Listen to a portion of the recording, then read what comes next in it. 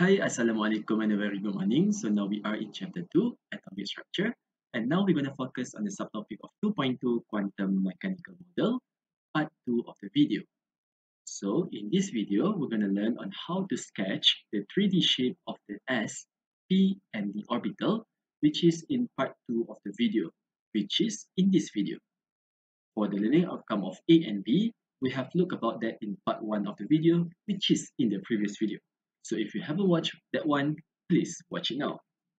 So without any further ado, let us start with part 2 of the video first. So the shape of atomic orbital, specifically for s-orbital. So the s-orbital happens when L is equal to 0. So when L is equal to 0, then our M here will also equal to 0. So we only have one choice of the orbital. And as what you know that the L orbital here, when it is equal to 0, then it refers to s orbital. 1 refer to p, 2 refer to d, and d is equal to f. Okay? And the value of m will depend on the value of L. So when L is 0, m is equal to 0. And since that we only can have one digit, then we have only one orbital. And for the s orbital here, it refers to a spherical shape in which they have a nucleus at the center. And since they are existing in the spherical shape, you know that the probability of finding electron at the distant r from the nucleus is the same from all directions. And when the number of the energy level increases, then the s orbital will get larger. So in order for us to sketch the s orbital, we need three axes because we are talking about 3D region, three-dimensional shape. So we're going to have our x-axis here, and we need to label that. And then we're going to have our y-axis, and then we're going to have our z-axis that passes through the intersection between x and z.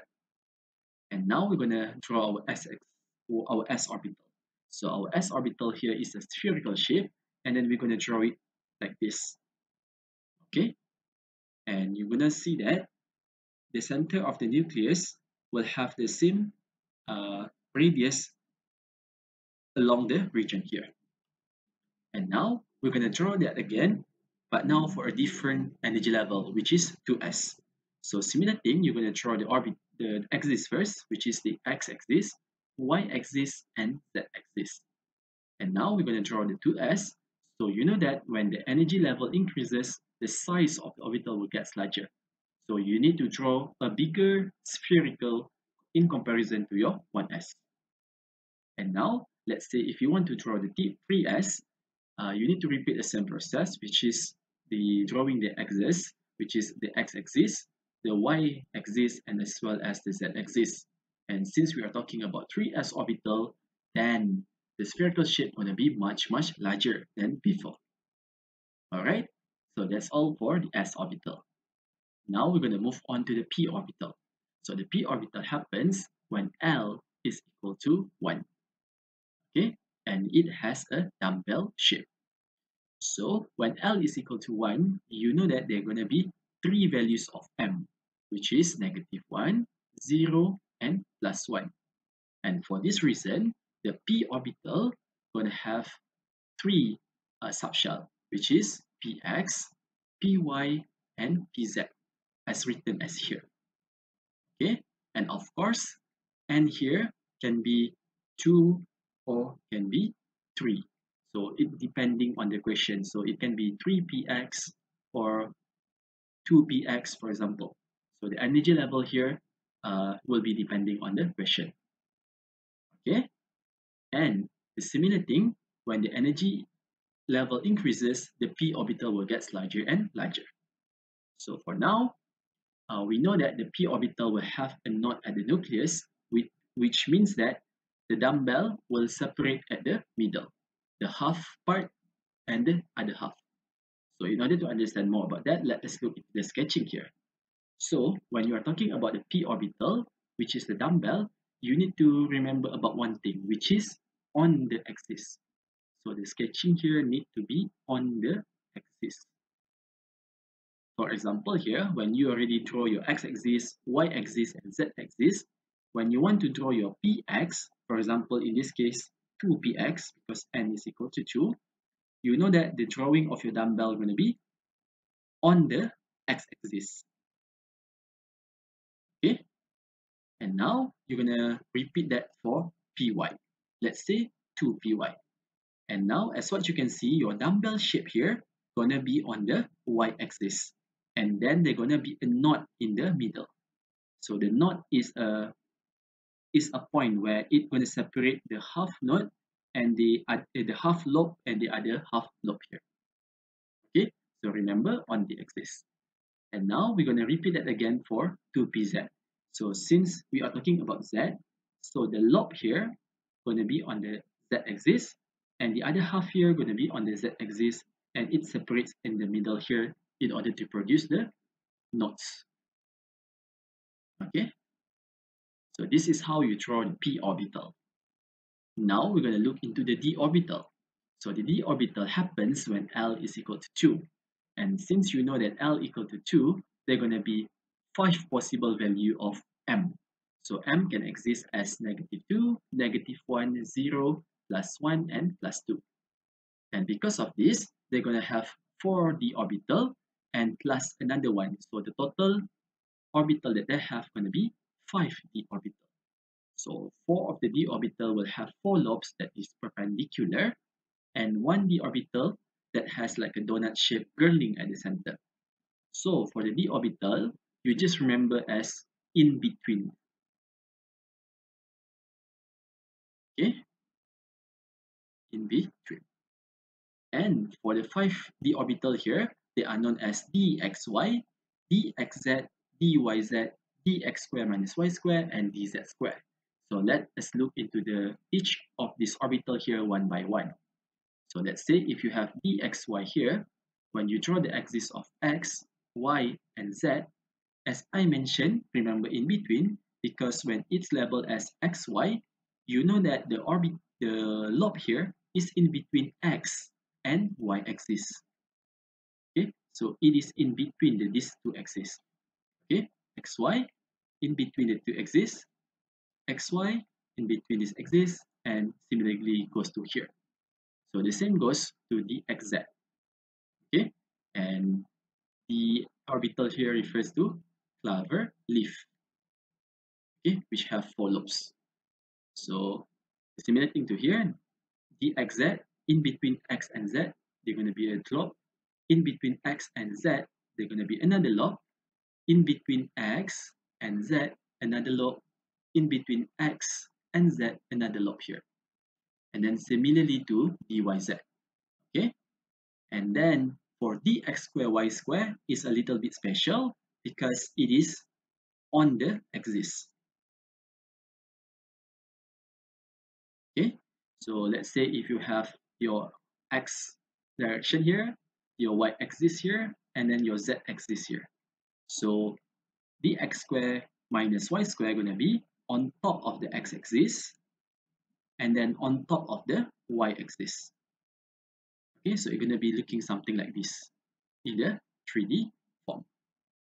Okay, so they're going to be 3 in between and 1 on the axis, and then the dz square here will have the shape of z square on top of the z square, and then another ring here circling the z-axis. Okay, and this 4 here, 1, 2, 3, 4 refers to the perpendicular, where 3 of them is in between, 1 of them on the x-axis, and 1 of the orbital here has a donut shape. Alright, to understand more about that, let us bring about the subtopic of quantum numbers that you have learned in the previous video and the shape of orbital that you have learned now. So this is something that I have covered in the previous video, and as I mentioned, the number of orbital will be depending on the m here. Okay, so in this case, the number of orbital here is 1, and this represents the 3s. You know that n is equal to 3, L is equal to 0, then m equal to 0. Since because it has 1 digit here, so it's going to have 1 orbital. So you're going to draw it to be something like this because you only have one orbital. So for the 3s, you draw x, y, and z, and then you need to draw a big sphere to show that it is has a high energy level. Okay, comparatively, if you were to draw 2s, it needs to be a little bit smaller. Okay, and here the labeling here is compulsory. We have to label. All right, and for the 3p, as mentioned, they're going to have three possible value of m, which is when n is equal to 3, L is going to equal to 1, which is 3p, and then the m value here will have -1, 0, and +1. So we're going to have three orbital, which is px, py, and pz. Okay, so we're going to draw each of these one by one. And since we are talking about the energy level of 3, so we're going to label it as 3px, and then we have 3py, and then 3pz. So the 3px here means that the dumbbell will be on the x-axis. Okay, and then for the 3py, it means that the dumbbell is on the y-axis. So you draw it nicely here. And then for the 3pz means that the dumbbell is on the z-axis. Right? So here is referring for the 3s, 3px, 3py, and 3pz. And the labeling is compulsory. Okay? Now for this 3D. So you know that your n is equal to 3, your L is equal to 2, and then your m here going to have 5 possible value, which is -2, -1, 0, +1, and +2. So because you have 5 possible value, so you will have 5 orbital. So we're going to draw that one by one. So as usual, draw the axis first. X-axis, Y-axis, Z-axis. Everything need to be level. Okay. So in this case, I will start with 3d x y. So here I will write it as 3d x z, and then here I will have 3d y z, and then here I will have 3d x square minus y square, and then lastly I'm going to have 3d z square. And as mentioned, the one that is xy, xz, and yz going to be in between the axis. So x and y. So in between x and y. So in between x and y is going to be here and then here. And then x and y going to be above the z-axis, above the z-axis. So we're going to have the orbital to be something like this. A cloverleaf in between x and y-axis. Now for the 3dxz, we're going to look between z and x-axis. So in between x and z, we're going to have this lobe here. Okay, and then in between x, okay, and z here. So we're going to have another lobe here.